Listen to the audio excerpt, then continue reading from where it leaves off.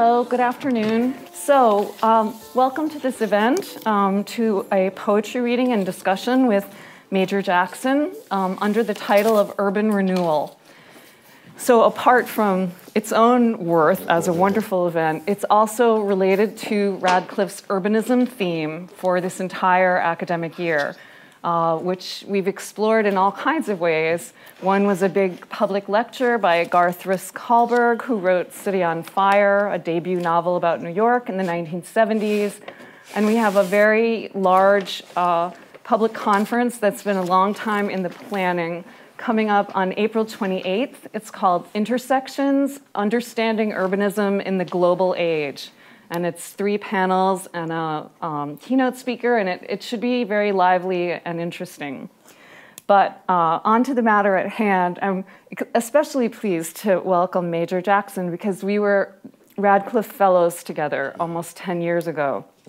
So it's nice to meet again at Radcliffe. Major Jackson is the author of 4 collections of poetry. The most recent one is Roll Deep from 2015.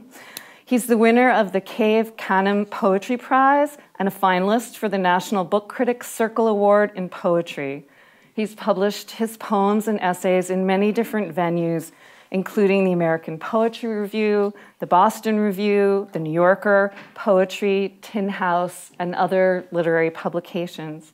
He's also won a very large number of important fellowships, a Guggenheim Fellowship, a Pushcart Prize, a Whiting Writers Award, and also he's been honored by a Pew Fellowship in the Arts and the Witter Bynner Foundation in conjunction with the Library of Congress. He lives in Vermont, in South Burlington, where he is the Richard A. Dennis University Distinguished Professor at the University of Vermont. He serves as the poetry editor of the Harvard Review, and he has also done writer-in-residence stints at University of Massachusetts in Lowell and at Baruch College. So I'm really delighted to welcome Major Jackson, and I hope that you'll join me right now in welcoming him to come and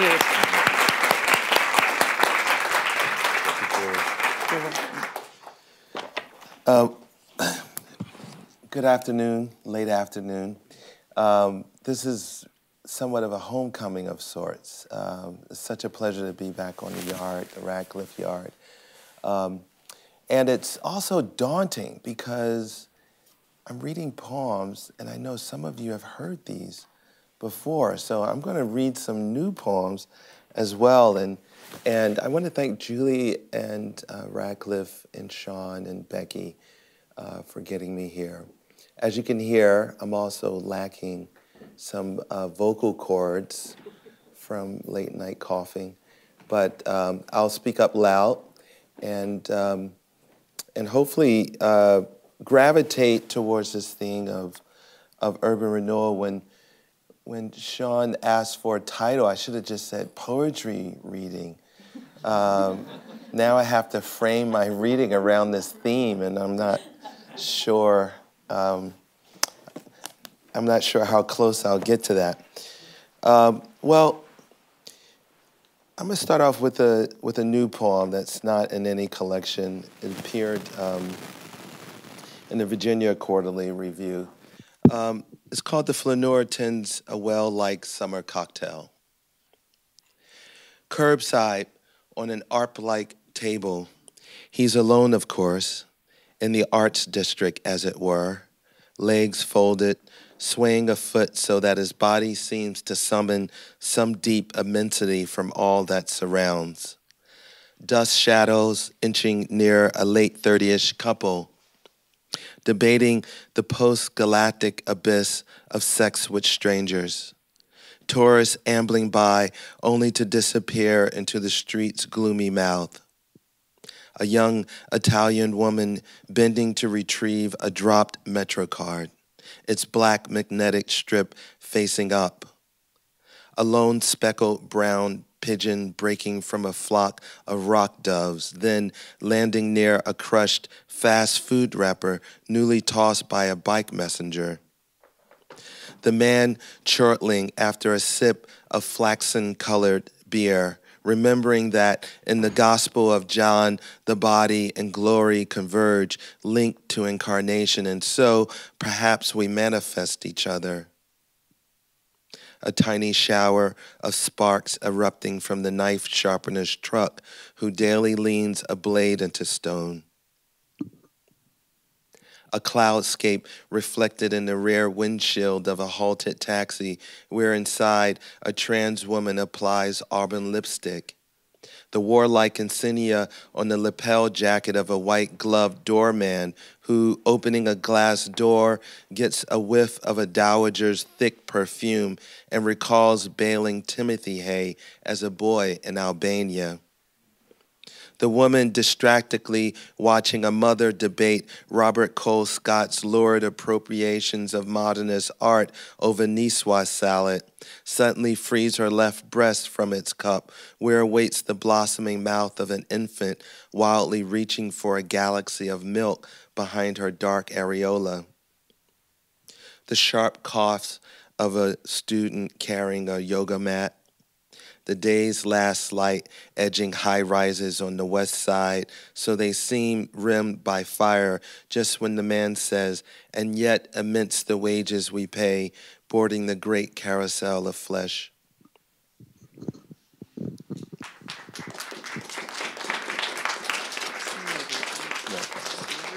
It happens. Thank you.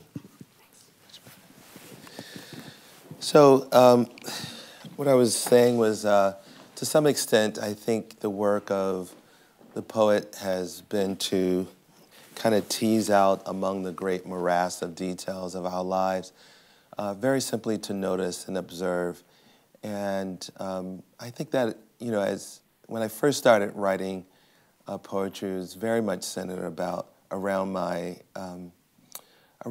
experiences growing up in Philadelphia. And so maybe much to my chagrin, but it definitely set up this challenge of me writing about the city. And I instantly was tagged this urban poet, which felt confining in a lot of ways, and maybe even more confining when one critic compared me to Langston Hughes. I was like, he died 40 years ago. Like, anyway. Here is the very first Urban Renewal. I guess I gave Sean that title because Urban Renewal is a series of poems that appeared in my first book and second book, not in my third, but in my fourth book.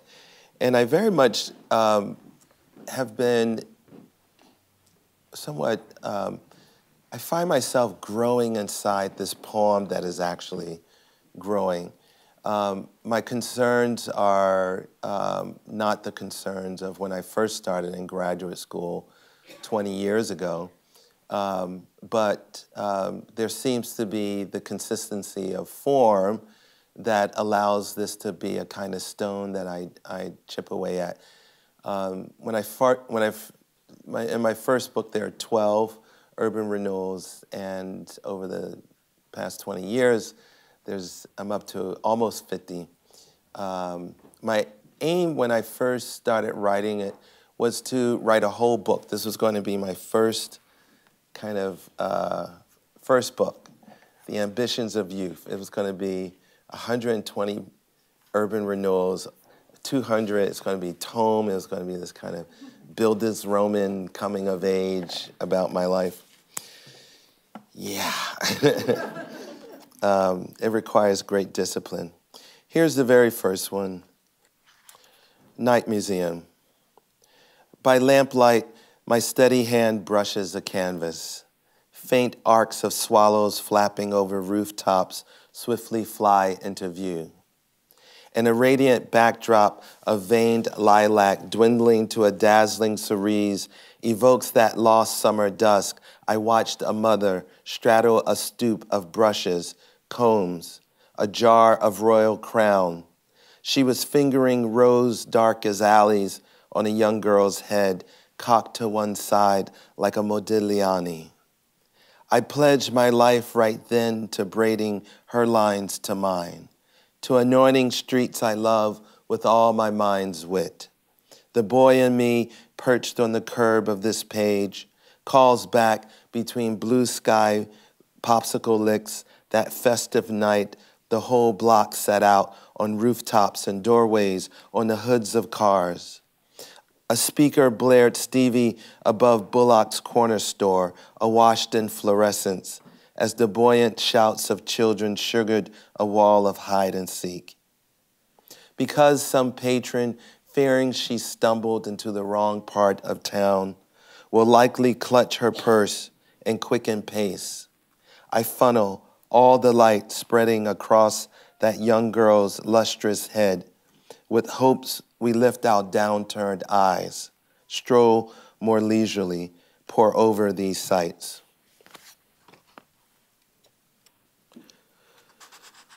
You are almost invisible in all this plain decay, children's laughter echoing in arcs of hydrant water spray knots the heart.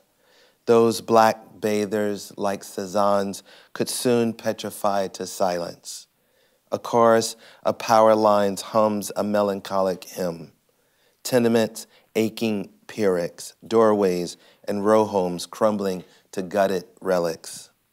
This one exposing a nude staircase, that one a second floor ceiling, where swings a light bulb like your chipped soul suspended from a thread of nerves.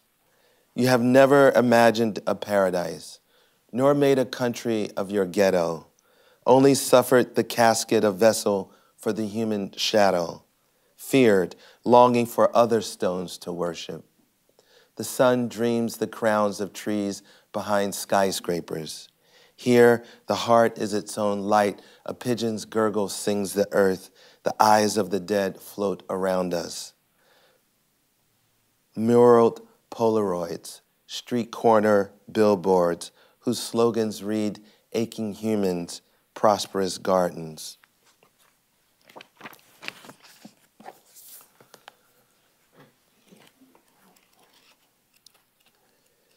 With both hoops and roll deep, I open up with a long, somewhat long poem, not really long poem, but a medium-sized poem and that has a narrative. And this particular narrative, and I should say that a lot of the poems that are kind of story-based poems, there's a lot of embellishment, and then there's always something that that's at the core of the experience that I'm trying to get at. But this is definitely based on true story. Not all of it is true, though. It's about that 2 weeks I worked at McDonald's. Selling out. Off from a double at McDonald's. No autumnal piñata, no dying leaves crumbling to bits of colored paper on the sidewalks only yesterday, just each breath bursting to explosive fog in a dead-end alley near Fifth, where on my knees, my fingers laced on my head, and a square barrel prodding a temple. I thought of me in the afterlife. Moments ago, Chris Wilder and I jogged down Girard, lost in the promise of two girls who winked past pitch lanes of burgers and square chips of fish at us, raining over grills and vats. Moments ago, a barrage of beepers and timers smeared the lengths of our chests. A swarm of hard-hatted day workers coated in white dust, mothers on relief, the minimum wage pour from the fast food joints lining Broad Street inched us closer in a check-cashing line towards the window of our dreams. All of us anxious to enact the power of our riches. Me in the afterlife. What did it matter? Chris and I still in our polyester uniforms caked with day-old batter, setting out for an evening of passion marks.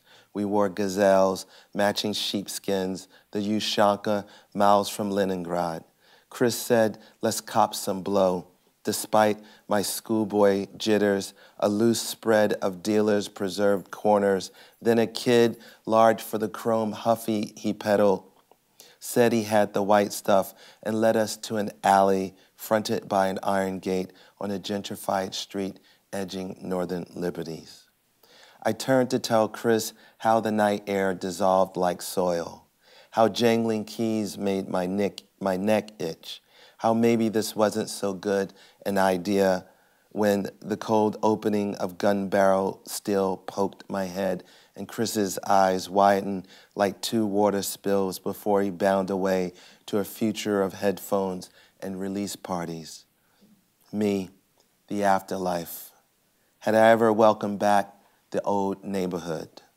Might a longing persistent as the seed corn maggot tunneled through me? All I know, a single dog barked his own vapor. An emptiness echoed through blasted shells of row homes rising above, and I heard deliverance in the bare branches fingering a series of power lines in silhouette to the moon's hushed excursion across the battered fields of our lives, that endless night of ricocheting fear and shame. No one survives, no one unclasps his few strands of gold chains or hums Amazing Grace or pours all his measly bills and coins into the trembling free hand of his brother and survives.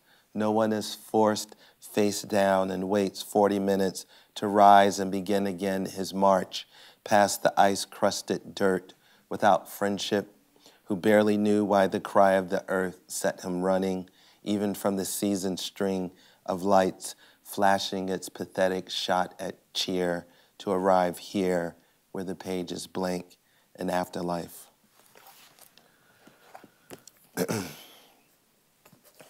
So many of those poems in the first book really do, I really can't see you, so there you are. They very much had to do with some of the, what I felt as though was a kind of, I say billboard, but I guess what I want to say is that I felt like my poems, which dealt with my youth, was writing against some of what I felt was some of the kind of cliched narratives around Black men and Black bodies. And what I wanted my poems to do is give texture to that, to create some sort, at least in my poems, a kind of an interiority that we can think about when we come across nightly news or when we come across movies that tout and glorify a certain image and a certain lifestyle. So that's what occupied me. And then, of course, you grow up, you read books, you get all literary, and then that passion starts to kind of turn in other directions. But what I'll say is that I'm still haunted by some of the real life stories of people that I grew up with and inspired. So Roll Deep was kind of a way for me to return to some of the poems that I'd written and put aside, or to write new poems. And there was also, part of the reason why I also put those poems aside is because many of my friends who write and are very conscious about race work as it relates to artwork often will get into conversations around representing, how poems represent it, which felt at that time, now that I think about it, felt like the pressure that the early poets of the Harlem Renaissance had to face when they went to write about folk culture or write, as Langston Hughes did, write poems based on a blues aesthetic. And a lot of it, what we're talking about to some extent is the politics of both art and race, but also thinking about not wanting to focus too much for fear that people turn some of the narratives into emblematic narratives of all Black people. So there's a certain kind of like politics that I didn't want to engage in by writing these. So that was one of the challenges, I want to say, what we call respectability politics. I'll use that phrase that was popular there for a minute. Yeah, so my friends would talk about other poets performing blackness or how the dominant culture sees blackness. And so I put those poems aside. Even though they're there, even though they're based on real people, I decided I did not want to engage in that. But here is a poem. I'm happy I pushed that, leapt over that hurdle. Here is a poem called Mighty Pawns, which is based on a group of, at least the portrait is based on some young men that I grew up with in Philadelphia who played chess, but to encounter them on the street, you wouldn't think, most of you would not think they had the capacity to engage in such a difficult art. And yet they were grandmaster chess players who lived in this very poor neighborhood in Philadelphia, and they traveled the world.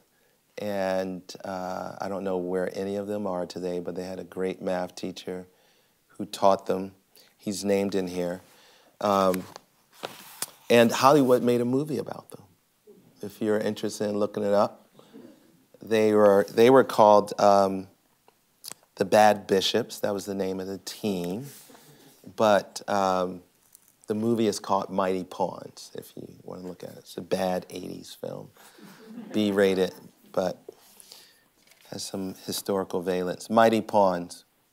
If I told you Earl, the toughest kid on my block in North Philadelphia, could beat any man or woman in 10 moves playing white, or that he traveled to Yugoslavia to frustrate the bearded masters at the Belgrade Chess Association, you think I was given to hyperbole. And if at dinner time I took you into the faint light of his Section 8 home, reeking of onions, liver, and gravy, his 6 little brothers fighting on a broken love seat for room in front of a cracked flat screen, one whose diaper sags, it's a wonder it hasn't fallen to his ankles.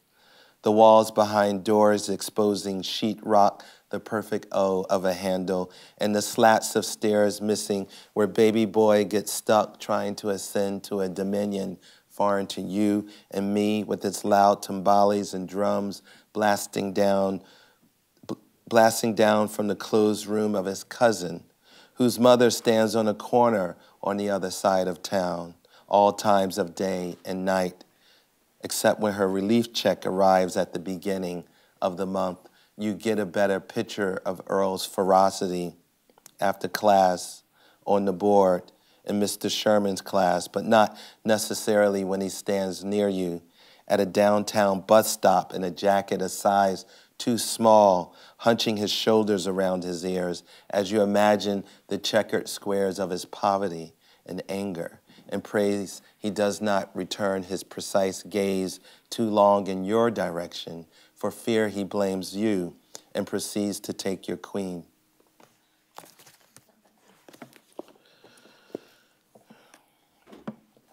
So that poem is, what I realized when I wrote it was in the process of attempting to dignify lives that in the public imagination did not have a certain kind of richness, I felt like I realized some of what I was doing was creating portraits of people that I grew up with, and all the attendant kind of challenges that arise from that. Some of the, remember I said not everything that I write is true? Just remember that. Blunt. The first time I got high, I stood in a circle of boys at 23rd and Ridge, tucked inside a doorway that smelled of urine. It was March. The cold rains all but blurred our sight as we feigned sophistication, passing a bullet-shaped bottle of malt.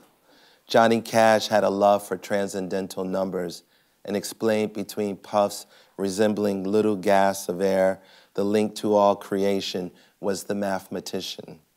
Malik, the smartest of the crew, counter-argued and cited the holy life of prayer as a gateway to the Islamic faith that was, for all intents, the true path for the righteous black man.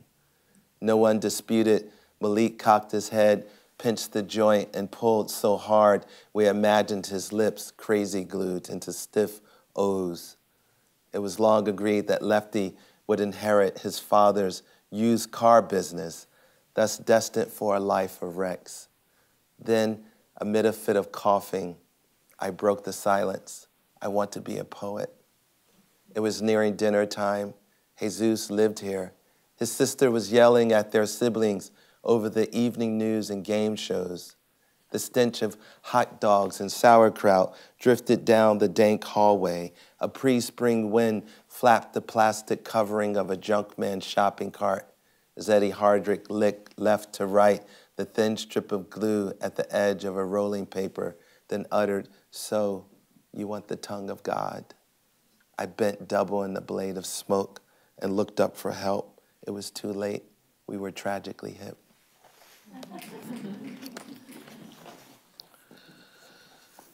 So, you know, you grow up, you have adult experiences, and you write about that, hopefully. Or you move to Vermont, and you go, oh, I didn't think I was a nature poet. But this landscape is doing something to me. This is a poem that it's more associative. I realized so much of my style was changing over the years when I unburdened myself of trying to write a certain kind of way and experiment. And I guess for me, there's so much of writing poetry that I enjoy. I enjoy collaging images. I enjoy making sounds.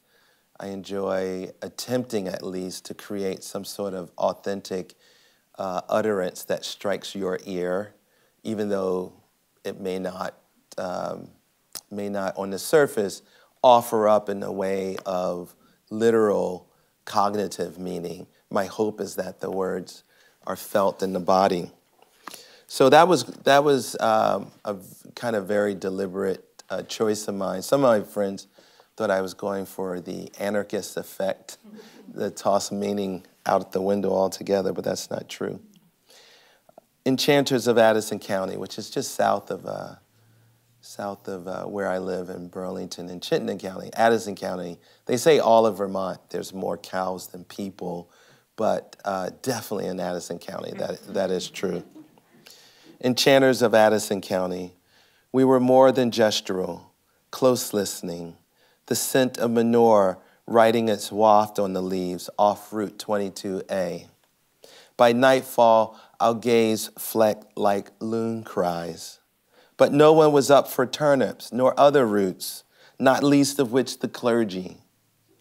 Romanticism has its detractors, which is why we lined the road with tea-lit luminaries and fresh-cut lemons. We called it making magic, then stormed the corners and porches of general stores, kissing whenever cars idled at four-way stop signs, or sought grade A maple syrup in tin containers with painted scenes of horse-drawn farmers plowing through snow. The silhouetted rusted farm equipment gave us the laid-back heaven we so often wished, and fireflies bequeathed earth stars, such blink and blank and bunk-a-bunk-bunk. And of course we wondered if we existed, and also, too, the cows in the ancient pastures and the white milk inside our heads, like church spires and ice cream cones, even after all that cha-cha-cha. We still came out of swimming holes, shivering our hearts out.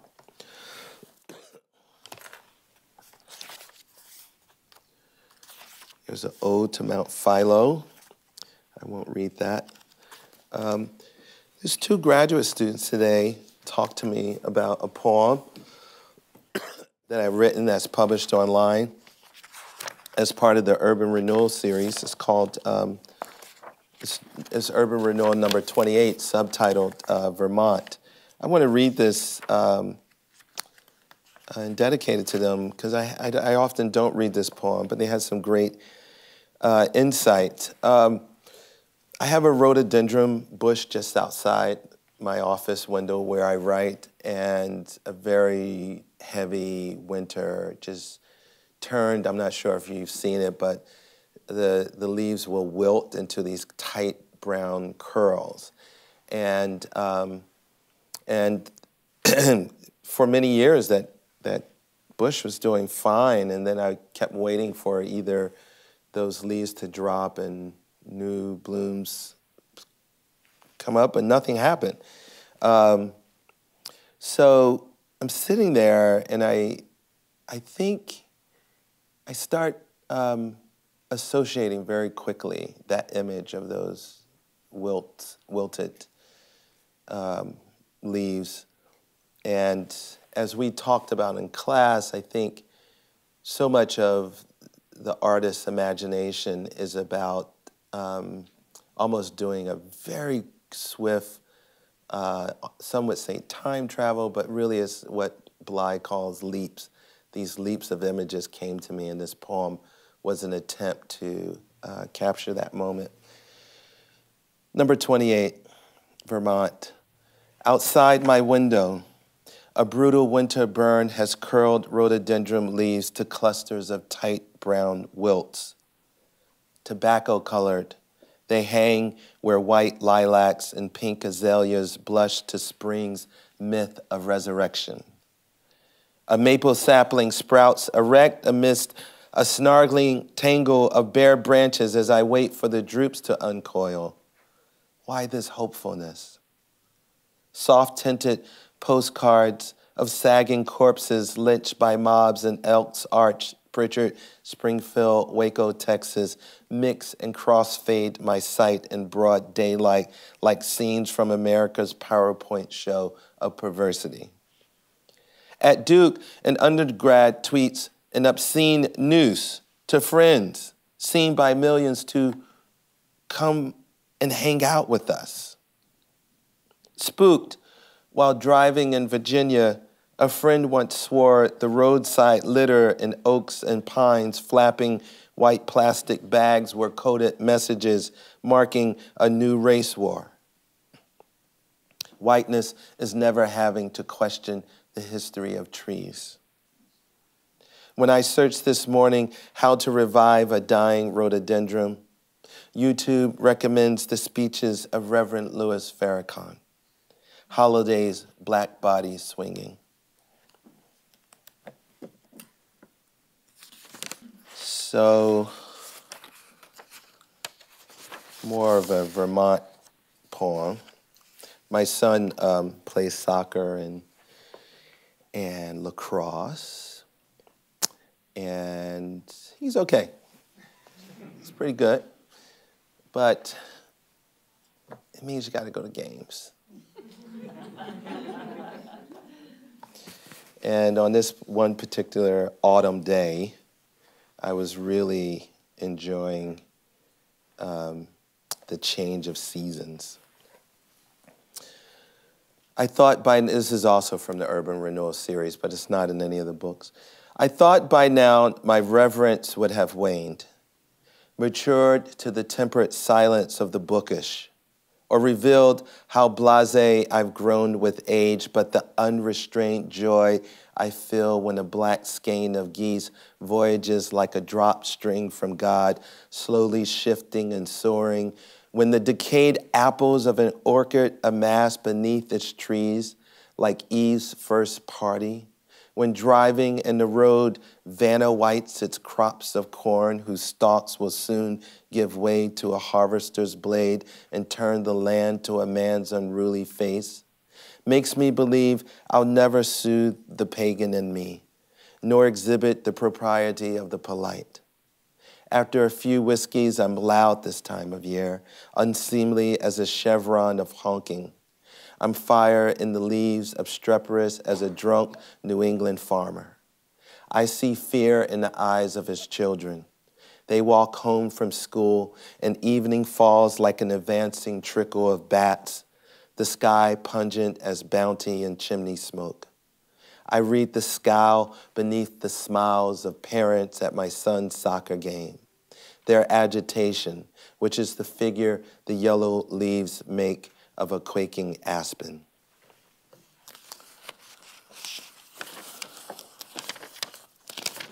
Okay.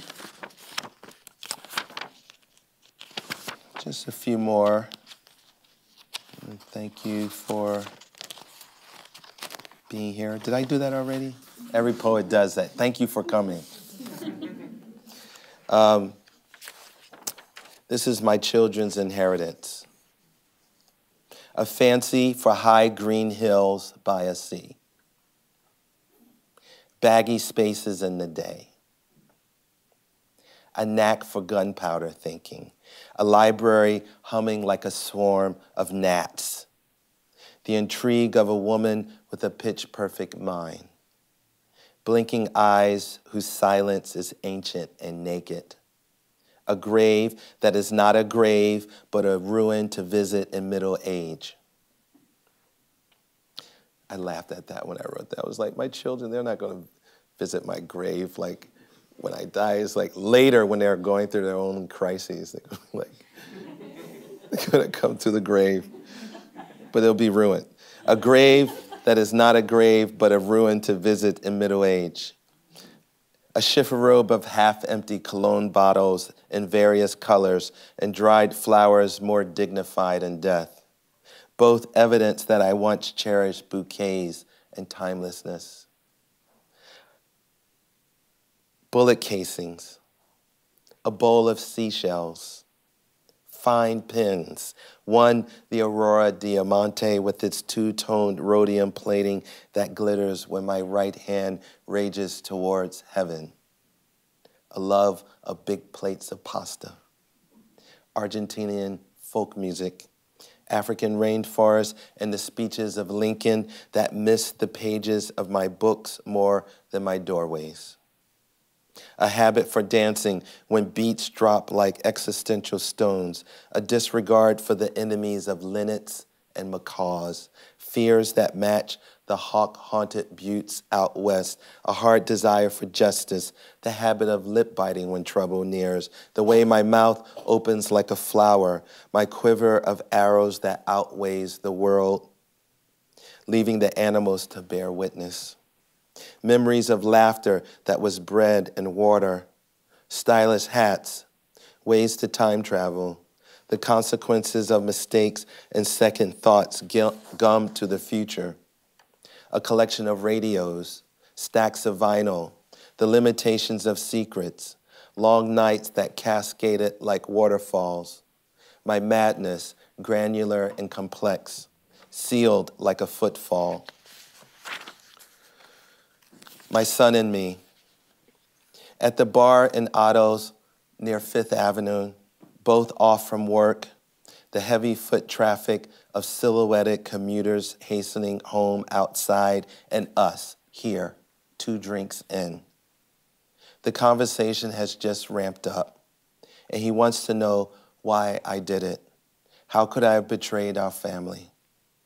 The bartender is in night school, we learn, for law, but meanwhile, he can name all the great vineyards in Sonoma, and how many laborers worked the field, and how many the crush pad last planting season, which incidentally, he said, gave us some of the best varietals he's told in years. But it's all really just a racket, though, like anything else in life, he says.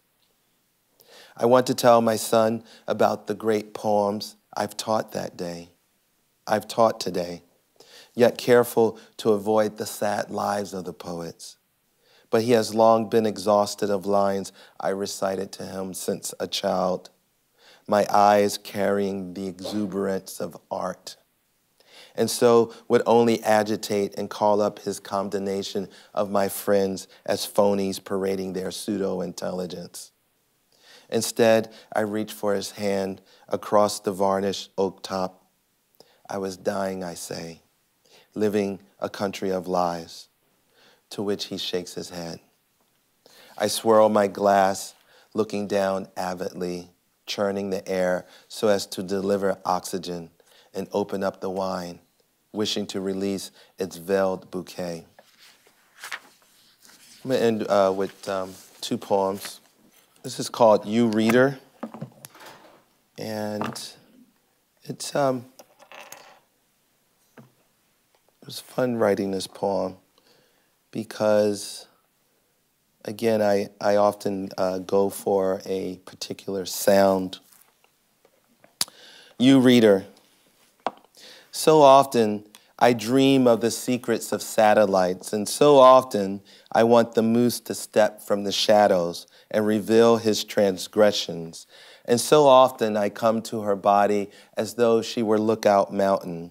But give me a farmer's market to park my martyred mass, and I will name all the dirt roads that dead end at the cubist sculpture called My Infinity. For I no longer light bonfires in the city of adulterers, and no longer smudge the cheeks of debutantes hurriedly floating across the high fruit of night. And yes, I know there is only one notable death in any small town, and that is the pig farmer. But listen, at all times, the proud rivers mourn my absence, especially when, like a full moon, you, reader, hidden behind a spray of night-blooming Sirius, drift in and out of scattered clouds above lighthouses, producing their artificial calm, just to sweep a chalk of light over distant waters. And my last poem is called On Disappearing.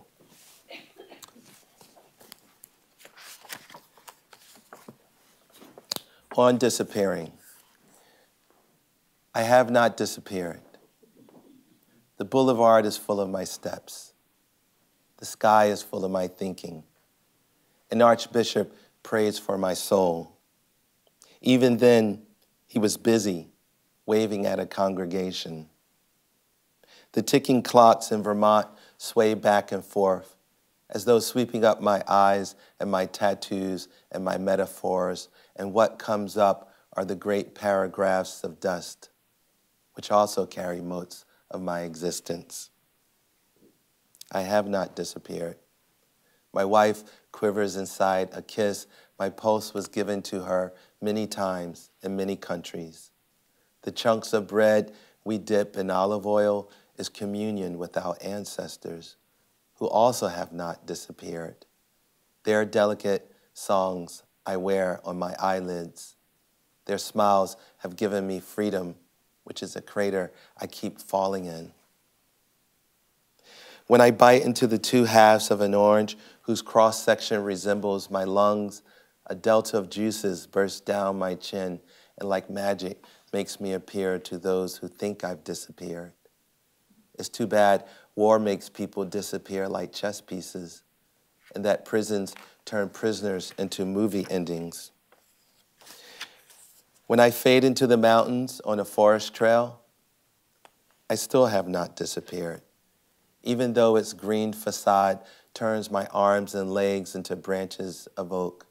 It is then I belong to a southerly wind, which by now you have mistaken as me nodding back and forth like a Hasid in prayer, or a mother who has just lost her son to gunfire in Detroit. I have not disappeared. In my children, I see my bulging face pressing further into the mysteries. In a library in Tucson, on a plain above Buenos Aires, on a field where nearby burns a controlled fire, I'm held by a professor, a general, and a photographer. One burns a finely wrapped cigar, then sniffs the scented pages of my books, scouring for the bitter smell of control.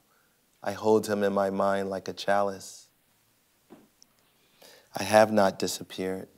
I swish the amber hue of lager on my tongue and ponder the drilling rigs in the Gulf of Alaska and all the oil-painted plovers. When we talk about limits, we disappear. In Jasper, Texas, you can disappear on a strip of gravel. I am a life in sacred language. Termites toil over a grave, and my mind is a ravine of yesterdays. At a glance from across the room, I wear September on my face, which is eternal and does not disappear, even if you close your eyes once and for all, simultaneously, like two coffins. Thank you.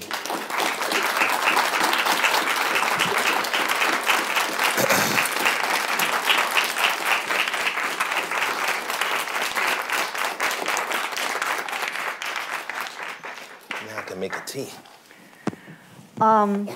Okay, so I'll get us started with a few questions, and then we'll let you ask questions. So I won't take up too much time. So thank you very much for that reading. It was wonderful. I wanted to ask, so Urban Renewal is a series of poems, but it extends across 3 of your 4 books of poetry, and then you also referred to one that was published online, and you also read us some poems that were set in Vermont, that were part of the Urban Renewal series. So several questions come to mind. One is, when did you realize you were writing a series? And how do you feel about the fact that your series is sort of dispersed and not kind of collected and presented as such? Yeah. Well, that youthful dream of that tome of a book is still deep inside me. I still want them to come together. My hope is that I'll write enough of them that even the ones that are dispersed will find a home altogether. What I wanted to read were the poems of travel that also are written in this particular form. Poems that take place in Italy and Kenya, Greece, Spain, Jamaica. And what I'm realizing is that it's not so much a poem of place as it is me trying to inhabit different landscapes and grow inside this particular form. If you look at it on the page, they're all kind of single blocks of text. And there's a formalism that either you hear or you don't hear, and there's alternating rhymes and internal rhyme and these kind of long, lush sentences that accrete, hopefully empower through images. So I have been consistent in that regard. It's just that the lens has widened to include my life, not just in Philadelphia. So this poem is growing along with me. Yeah. And the term renewal, urban renewal? Yeah, even back then, I read just a little bit about Richard Nixon's urban policy to rebuild cities post the riots, post 1960s, 1970s. And knew even then, when I first started, that I wanted to appropriate that term, because so much of what I wanted to get at is that my young life was enriched by the presence of art in my life and people. And so the renewal it's supposed to signify on that social policy, but it's more, if you look at the poems and some of the themes that come through, many of them kind of narrate my encounters with people in my neighborhood or works of art, music. The musician Sun Ra lived 2 or 3 blocks away from me in Germantown. I visited, I've said this in other views, but I grew up in the Philadelphia Museum of Art. So urban renewal was, again, to get at certain narratives that you wouldn't know if you relied on popular culture or the evening news. Yeah, that makes sense. I also wanted to ask you about the flaneur, You yes. mentioned it. Yeah. This famous concept introduced in the 19th century by Charles Baudelaire, the poet. And the flaneur is a stroller, an urban stroller, probably a bourgeois subject with a lot of time on his hands, and probably a he. And, you know, it's kind of a way of taking in the scene, but also kind of being a master of it, I suppose. So yours was alone in an arts district, sitting at a table and drinking beer. And so I just would like to ask how you think that persona of the flaneur, that's so kind of charged for us. Yes, it is. How it works in your poetry. Well, you're absolutely right to talk about or allude to class and privilege. But again, I think one of the what I take away from that figure is the imperative to enter into what is being seen, and what I was trying to say earlier. I think writers, I won't say poets, although we're the superior. Everyone knows we're superior at this than anyone else. But poets, particularly, I think the best of us, going back to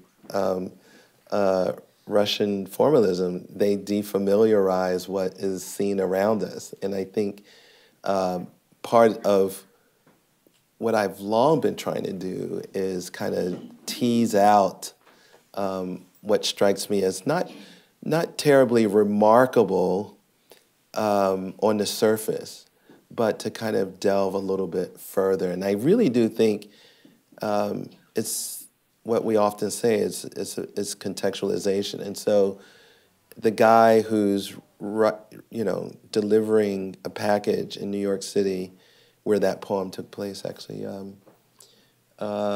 who's eating at the same time he's navigating traffic and tosses his wrapper, that's a detail that could quickly go by. But if you think about that bird, like the series of images that came to me sometimes, and I wonder if there's writers in the room that feel this way, it can be overwhelming, the kind of flood. And so there's some part of the flaneur that is almost compulsory, I think. The strolling part, however, you can sit I wish I could do more of that. Beer, right, yeah. And still consider yourself a flaneur. Yeah. It's more of an emblematic figure than an actual theoretical figure for me. Yeah. Yeah, that makes sense. Yeah. So I'll ask one more question, and then we'll open it up to the floor. The question I wanted to ask was, what do you think? What for you personally is the connection between the urban and poetry specifically? I knew you were going to ask that. Yeah. I almost wrote an answer down. I was thinking. How could I not? I recently have been acquainting my youngest son with the Harlem Renaissance, and I was thinking about the migration of African Americans who brought with them to the North a whole kind of, a set of values, but also a culture, and how wonderful that particular moment was, captured in the literature specifically. I think during that particular period, I'm thinking about how a life gets recorded and almost archived. And so I see the poet as kind of archiving rich experiences in our lives, just to kind of go back to that a little bit. Also, if I think about poetry, I was saying this to some students today, I can hear, believe it or not, I can hear 1920s in the poetry of Eliot. I can hear the rhythm of that particular age. And I think finding the rhythmic equivalence in language to a particular age such that it enters our body. Particularly in urban spaces when so much of it is, my house in Vermont is totally, I'm very chill. But I get here and it's like, hop in a taxi, like go get to where you're going, jump out, someone's rushing in, get your coffee, someone's in line behind you, someone's in front of you, it's just, so I think the art helps to kind of slow us down in a way. While it's recording, I think while the poet is recording, there's something about the pacing of a poem that forces you to acclimate to its rhythms. And that holds true too for rural areas as well. I think part of, if you listen to country music and bluegrass, you can hear the kind of languidness of time that exists in rural spaces, So I think poems record on many different levels. Thank you. Yeah.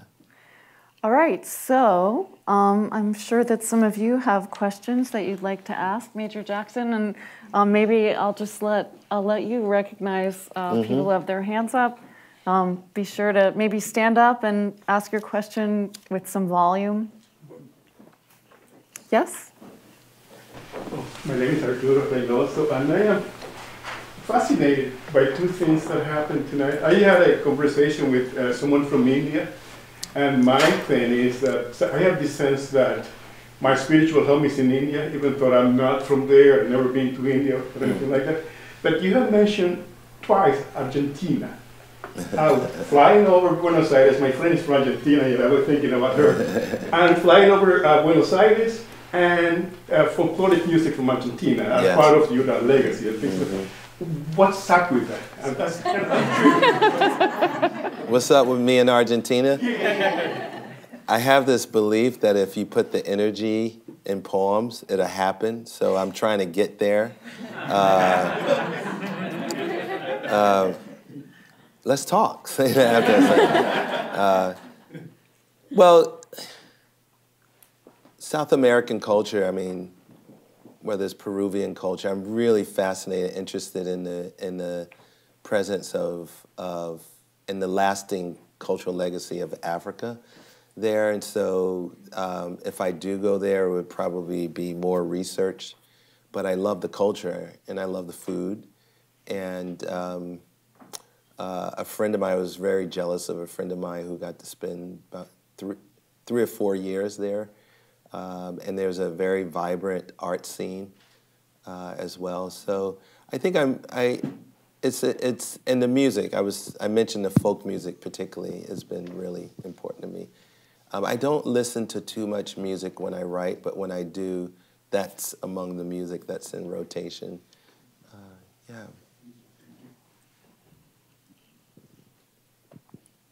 Hello, sir. Yes. With that. I'm interested in your relationship to the political. Specifically, how do political pressures from your communities and also internal pressures that you place upon yourself affect your relationship with a blank page? Meaning how it seems like you have this very sort of distilled, defined relationship with your lens. Could you expound on that? Yeah.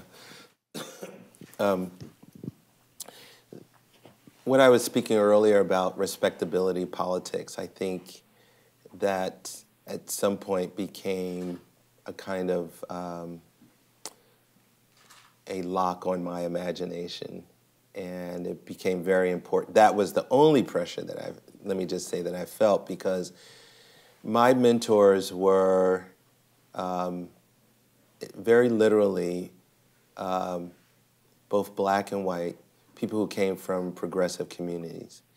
In my life, there was a Jesuit priest who worked with Dan Berrigan and his brother. There were activists from the 60s and 70s, teachers, writers who were mentors. And so I inherited this continuum, I would say, of consciousness around art that was functional, art that made a difference, art that protested. And then at some point, and I don't know, I can't figure out when necessarily, there's a certain demand that you have for your art to be art, to elevate to the realm of art and not sloganeering. However, that's not me at all announcing myself as apolitical. And in fact, I firmly believe it's a mark of an artist or writer's maturation when they realize that their writing should be beholden and responsible to us as a larger community of human beings who are trying to navigate shifts in regimes, political regimes, and decency. And I want to add to that particular decency. The thing is, I want it to be on my own terms. I don't want it to be programmatic, and I want it to be artful. So I think there's been some tremendous, wonderful poems that have been written that protest conditions here in America. And my great regret is that we do not celebrate and teach that tradition in this country. And it's not just protest poems or Vietnam War poems. There are poems that are far more quiet than that, but have great political valence and resonance. That should be an award that we give, much like the Poetry Foundation gives an award to, I think it's the Mark Twain Award for humorous poetry. I think we need to come up with an award that announces the political dimensions of our work. Anyway, how does it impact my relationship to the page and my art? I think it's a wonderful challenge. I think it forces me to, I said it was a chain or a lock on my imagination, but I like the challenge of writing something that will hopefully have an impact and that furthers the cause of social political justice. Sometimes there's been several poems of mine that someone has brought up to me and said, hey, you know, this one guy was like, oh, your poem, How to Listen. I go, oh, you're a poet. He goes, no, but I really like it. I opened this group meeting that I have for men that batter their wives with your poem, How to Listen. Oh my God. Right? And I'm like, if you told me to write a poem about a group of guys who I probably would have frozen up. But who knows how poems exist and find their readers in the world, and how people are going to take it in and hold it close and use it and pass it on. That's a mystery to me. But I think it's just enough to pay close attention to language, the demands of form, the desire to make a new sound. Those are all noble. Hello. Thank you. How long had you lived in Vermont before you found Vermont-based imagery creeping into your poetry? And maybe you could talk a little bit about... Yeah, I resisted it for a while. I resisted writing about ice fishing. There's moose signs everywhere. I haven't seen one yet. I've read about them. It took me about... it took me close to 12 years to finally decide that, okay, I'm gonna write about this place, you know. It's startlingly beautiful. I mean, I drove cross country to Oregon to go to graduate school, and I camped along the way with a girlfriend who wasn't so keen on camping, so we had to go into these motels and hotels occasionally. But I really, what happened for me was this very deep appreciation for landscapes and varieties of landscapes, and really how stunningly beautiful this country is. But when I got to the Cascade Mountains in Northwest and hit the coast, the Pacific coast, something inside me just broke. And so I realized that I was gravitating towards landscapes of this particular sort. Everyone will tell you there's about, African Americans make up less than 0.1% of Vermont. And we joke that we all know each other. And someone leaves, even temporarily, half the population decreases. Fortunately for me, though, I travel quite a bit. I still have family up and down the East Coast. So I never really felt firmly in Vermont because I was traveling so much. But a couple years ago, I decided that it's going to be home. I'll be home for a while. I might as well contribute. There was a great number of writers who have come through there. Ashbery and Ron Padgett, a great poet who's come through there. And Vermont has no shortage of writers and poets, a great tradition of writing. So I'm reading a lot of Grace Paley now, who wrote about Thetford, Vermont. I mean, everyone knows she wrote about New York, but she lived in Thetford, Galway Canal. Wonderful tradition. Yeah. Microphone? Here it Yes. comes. Hi. Hi. I was getting sort of in a dreamy state listening to your color that you're bringing into your poetry, particularly descriptive aspects, which becomes almost painterly in some aspect. But I wonder, maybe in connection to the Philadelphia Museum of Art, how you escaped the really decimating aspect of urban renewal in Philadelphia during the 60s and 70s, which largely attributed to the destruction of the inner city. Mm-hmm. Basically, the whites moved out into suburban areas, and that was not uncommon in American cities, and it left a certain income, which was, the middle-class white income, which somewhat sustained the city from completely breaking down into pockets of really extreme poverty, which didn't have any money, unless it was supported by, say, an anti-poverty program, which was actually sort of a way of keeping you in poverty. So can you contrast that to moving to Vermont, which is sort of an antithesis, and to that kind of environment, and maybe draw on it from your poetry from the standpoint of your museum experience as a kid?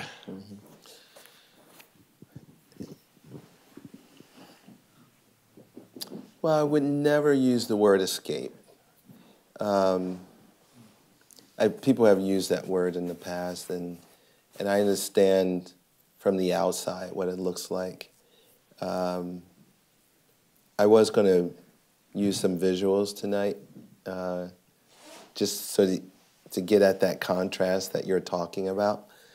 But I will say this. It was such a rich experience in that growing up where I grew up.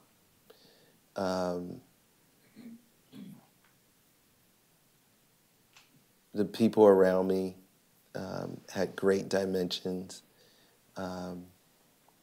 Evenings were full of fun and music and play. And then crack cocaine came. And that was the bomb that had people compromise long-held values that were that sustained them for a long time in their communities. I had like a lot of people who, you know, if you read Richard Rodriguez and others, there's someone who mentored you or took a special interest in you. Someone who said, apply here, you know. I was, Sister Nancy pushed a summer math camp at, not Exeter, what's the other one? Andover. My mom was like, no. I don't know no Andover, right? It was people like that. And I wouldn't say escape as much as I was fortunate. My therapist asked the same question. How'd you escape? Like, no, I was quite fortunate, and I had interest that kind of made me stand out a little bit. Books. I shouldn't say that. That's wrong. I had friends who read. There was a group of us, group of kids. You're to some extent you're right to ask that question. I very much appreciate it. One of the things that I'm taking up now as a project is the amount of rural poverty in New England. And I want to do a photo exhibit and write poems. I want to take the photos and write poems. I think the label that, and this is part of the reason why I started writing, I wanted to dignify the lives of people that we kind of write off in urban areas because they're poor.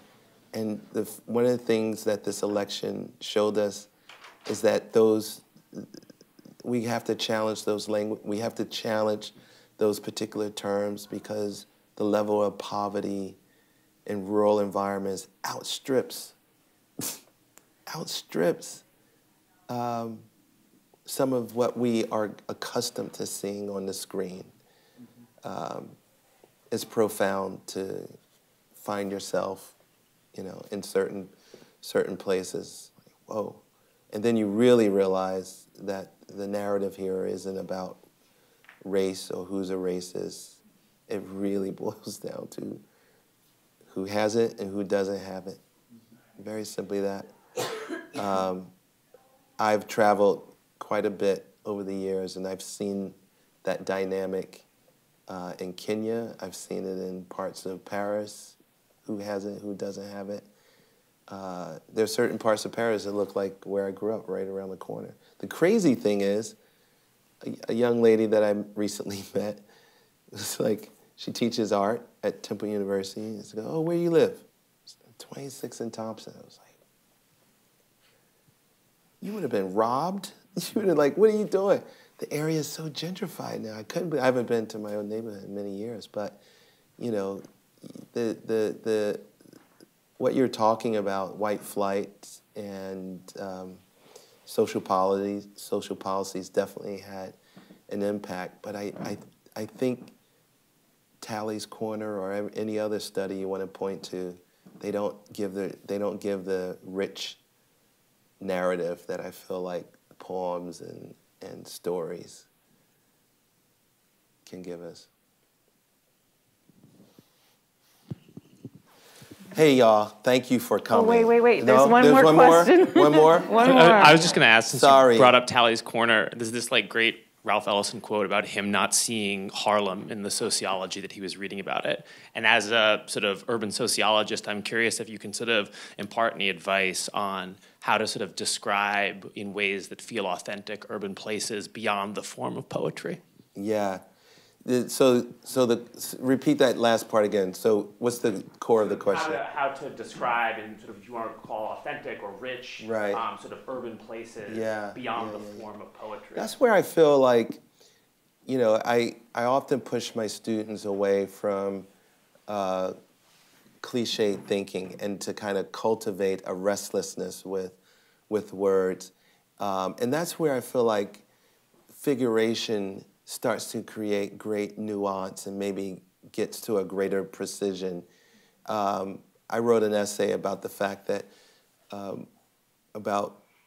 white people don't write about race in this country. Now we do because some things have happened, but at that time, the poems that I looked at, for example, the popular term for white poets writing about race was always big and black. You can often, it's amazing. I couldn't believe it.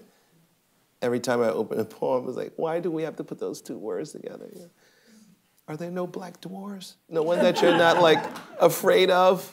That's not scary, right? But that's the inherited language. Or the young men who, you know, wear clothes that's not tight-fitting. Also, how do you describe that in a way that isn't about your fear? Or you know what I'm saying? Like, so I think finding the language really has to come from some genuine space that is generous and that is humane. I hate to say it, but I think journalists are very lazy, and they help to contribute, unfortunately.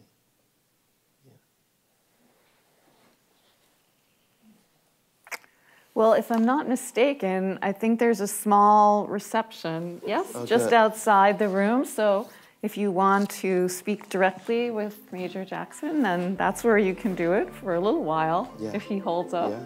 Yeah. I'm doing good. Thank you very, very much. Thank you.